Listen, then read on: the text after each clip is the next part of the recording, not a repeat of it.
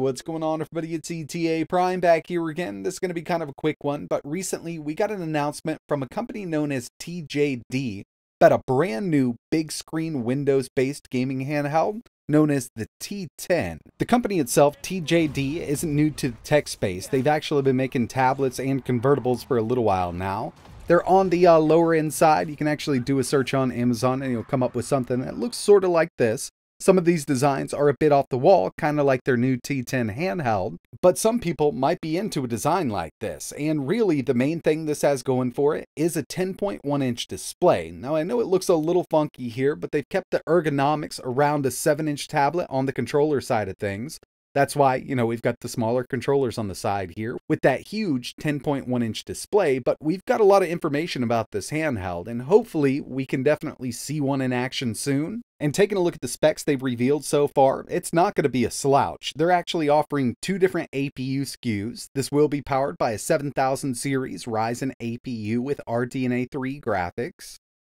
And you can actually check out their website right now. So the official company is TJD, but I'm not sure if they're doing kind of a secondary sister brand known as Meteorish.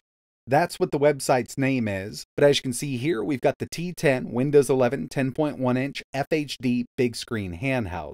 Looks like they're going to be offering 3 different colors so far. We've got the white and blue, black and purple, and we've got the yellow and purple. This white with the orange and blue is definitely reminiscent of the Gundam 1X player. I personally like this color scheme most, and there is some RGB here like a lot of other handhelds on the market. But taking a look further down the page here, there's a notification sign up right here. That 10-inch display is going to have a resolution of 1920 by 1200, 323 pixels per inch, and up to 500 nits of brightness. 130% sRGB, so it will be a little oversaturated. That's something I really like. 90% DCI P3, 1200:1 contrast ratio, and a 6600K color temperature. Moving down a bit. Based on the latest AMD Phoenix Point 7000 series APUs, the Ryzen 7 7840U, and they've got another SKU that we'll take a look at down the page a bit. But obviously, since it is a Phoenix Point APU, we've got those 8 Zen 4 cores with a clock up to 5.1 GHz. And given the room in this handheld, since we've got such a huge screen, they could definitely squeeze a much larger cooler in here. They're stating the TDP is up to 30 watts on this unit, the way it is right now. 2 USB 4 ports, 1 full-size USB-A, high-speed micro SD card reader, 3.5mm audio jack, RGB, supports up to 35-watt high-performance mode, better thermals and low fan noise, and they could definitely get away with this if they have that cooler set up correctly, because like I mentioned, they've got a lot of space to work in here with that 10.1-inch display. Looks like we'll have that air intake here, our air outlet, and they state that this will have a dual heat pipe cooling system in it. Not sure if we've got dual fans, but the way it looks right now, it looks like a single fan design. It kind of would have been nice to have both of these opened up, so the fans didn't have to spin up so fast to move more air over that cooler and create more noise. Hall sensor-based joysticks, Hall sensor-based triggers. Ultra long standby time. I don't know who's going to be standing by for 8 hours in idle mode, but they're stating up to 5 hours of gameplay, and I'd say that was with, easier to run, maybe indie titles, and 2 to 3 hours AAA gaming. Again, just like the cooling system, they could fit a much larger battery in this body here. Plays literally any game. It's using Windows 11, so yeah, we've got that RDNA 3 based APU. We can basically install anything we want.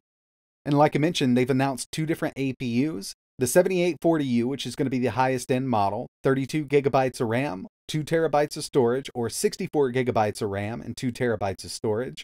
But they've also announced the 7640U APU, which is lower end than that 7840, obviously, with 16 gigs of RAM and 1 terabyte of storage. Now, obviously, everybody's going to want to get a hold of that 7840U, but if they can keep the price down on the 7640, this actually might be very enticing for some people. This is an APU I haven't been able to get my hands on just yet. I really haven't even seen any out in the wild, but I will take a look at those specs when we get down a bit lower. The SSD is a 2280 M.2 PCIe 4.0 drive, and we could definitely get in here and, upgrade it. Dual 2-watt stereo speakers. It's going to be 890 grams, so it's really going to be on the heavier side. I expected that this would be a lot heavier than others right now. And they've given us a little bit of comparison between the Asus Ally. Now, one thing they haven't listed here is the price. because as we know, I mean, it's kind of hard to beat the Ally's price and the fact that you can pick this up from your local Best Buy. Now, we've seen quite a bit about the 7840U, but when it comes to this Ryzen 5 7640U, instead of 8 cores, we've got 6, still based on Zen 4, 12 threads. It's got a max boost clock up to 4.9 GHz, default TDP up to 28 watts. It can be configured from 15 to 30, up to 7500 MHz RAM, and when it comes to that iGPU, it's using the AMD Radeon 760M. So we've only got 8 CUs there instead of 12 with that 780M, and it runs at up to 2600 MHz. To tell you the truth, I don't think there's going to be a huge difference when it comes to GPU performance when you compare it to the 780M. You'll definitely notice it in newer AAA games, but when it comes to emulation, this actually might be a really good chip to get our hands on, and I cannot wait to at least get a laptop or something like that to test this out in. They've got a Facebook group right now, and they stated that this is going to be a 60 Hertz display. I knew it wouldn't be 120, but you know, the biggest question here is going to be the price point. If they can get the price point down at least close enough to the ROG Ally, then this actually might sell very well. And I know some people aren't going to be into this design, but I'm personally a huge fan of the big screen handhelds. We've got up to an 8.4 inch with 1X and AOK Zoe right now. Having a 10.1 would be really nice, especially if they could keep that battery life up. But going up to this size does have its downsides, mainly the weight of this unit. For instance, the Steam Deck is 669 grams, coming out to 1.47 pounds. The ROG Ally is 608, coming in at 1.34 pounds. And the T10, 890 at 1.96 pounds. So basically a half pound heavier than the Steam Deck right now, and the Steam Deck is already a hoss. Luckily, one thing we do know for sure about this is it will offer some really great performance, specifically with that 7840U. It's a really awesome APU, especially when it's set up correctly. And you know, through all of my testing and everybody else's testing right now, we have not had an official Adrenalin driver from AMD. Hopefully, soon enough, that'll be released, but we're not exactly sure on a time frame there. But so far, with the drivers we do have right now, we've been seeing some great performance out of the 7840U and the Ryzen Extreme Z1, which is basically the same chip without the AI built in. And the last thing here, pricing. It has not been announced, so we're not exactly sure what we're going to be working with here. Again, if they could, you know, get right there close to the ROG Ally with this larger display, then this might be for some people. But I'd love to know in the comments below, is this something you'd be interested in at the right price point? Or would you rather just pick up a gaming laptop, given that, you know, we've got a pretty big screen here? It's not going to be for smaller-handed people. Now, I know they kind of kept those ergonomics on the sides around the same size as what we have now with these 7-inch handhelds. But that big screen in the middle, kind of sticking out of the top and bottom, might be off-putting to some people. Personally, I don't mind it. I don't think it looks horrible, especially, you know, if it works out really well. If we're getting the kind of performance we can expect from that 7840U with a big, beautiful screen, then I'd definitely be into something like this. But then again, I am a huge fan of these big screen handhelds.